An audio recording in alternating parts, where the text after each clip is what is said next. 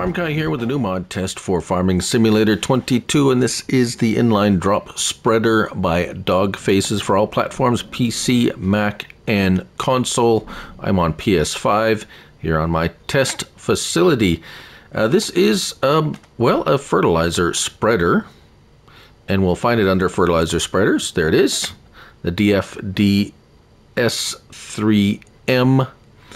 $8,400. 1,500 to 2,000 liters, 325 kilograms, 3 meter spread of lime and fertilizer. We can have an extension that will bring it, give it an extra 500 liters for $750. And we can have either cover or without cover. It's your choice. No charge there.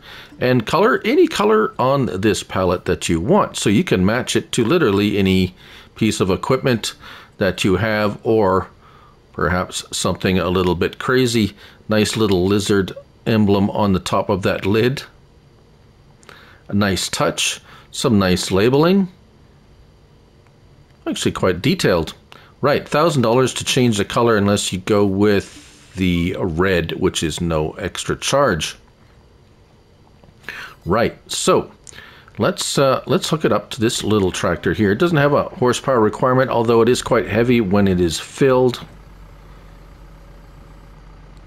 But this little tractor handles it quite well. L1 and circle lowers it, like so. We have open cover, L1 and left. So we got fertilizer in this. Little lizard emblems on the lid as well. Pull forward. There's no lights or anything on it. It's simply just a drop spreader. If we hire a worker, there she goes, like that. Quite efficient. This one is the 1,500 liter, and you will go a long ways with this. Now it doesn't spread a lot. 3 meters is not a lot to spread, but so it'd be good for small to maybe medium-sized farms. It'll take a while to fertilize with this. Now, as you may notice, there appears to be a 3-point link, or at least 2-point. Well, it actually is a 3-point link on there. Now that opens up many different opportunities. However, let's go over here, because what I have done here is I have one of them on the front with lime, and one on the back with fertilizer. And you can kill 2 birds with 1 stone, as they say.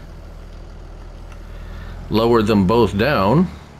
If we turn on the front one, so you can see we're laying down lime, and then turn on the back one, and away we go. We're doing lime and fertilizer at the same time. Now the lime is going out quicker than the fertilizer, of course. We can hire a worker, and the worker will actually do it as well. So very nice. Now we're doubling our productivity, as it were. So that's pretty neat. As I said, the lime will run out faster than the fertilizer, so you just have to keep an eye on that. Right, so what else can you do with this? Now we haven't even talked about the 3-point link yet, but as you kind of seen a little bit, here I have 2 examples of what possibly you could do with these setups. I have a base game 3 meter subsoiler. I also have a base game 3 meter cultivator. Let's look at this first. We have lime in here, so what we can do, so we're going to just disconnect that and pull forward. Come on, drive forward. There we go. A little slow.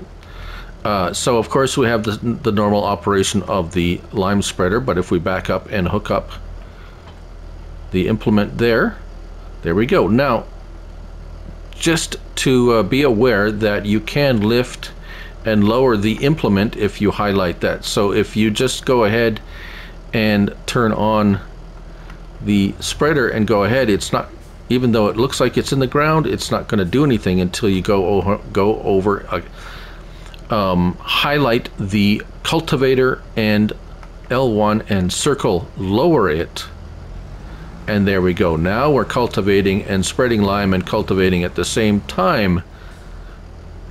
Right.